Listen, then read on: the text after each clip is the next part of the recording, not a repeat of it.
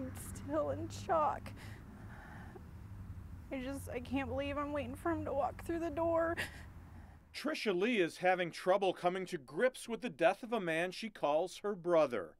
Jake Waters grew up in Paola, and like many of the victims in this tragic case, he's survived by 3 children, all boys who range in age from 9 to 14. He was a wonderful man that would do anything for his friends and family. He would drop everything just to be there for you. He loved his kids.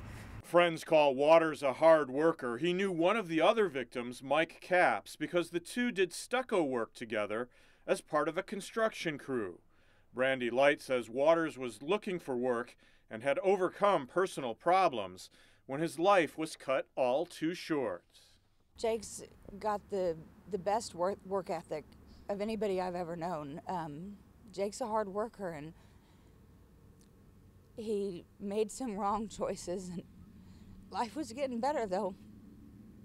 He was on the right track. Light says she knew of the man in custody, Pablo Serrano Vitorino, because of what she calls minor issues Capps was having with him, things like arguing over parking. Unbelievable. Unbelievable that 5 men now have lost their lives over that. Like the other victims' families in this case, those who knew Waters say nothing justifies the pain so many surviving children and other loved ones now have to endure. John Pepitone, Fox 4 News, working for you in Paola, Kansas.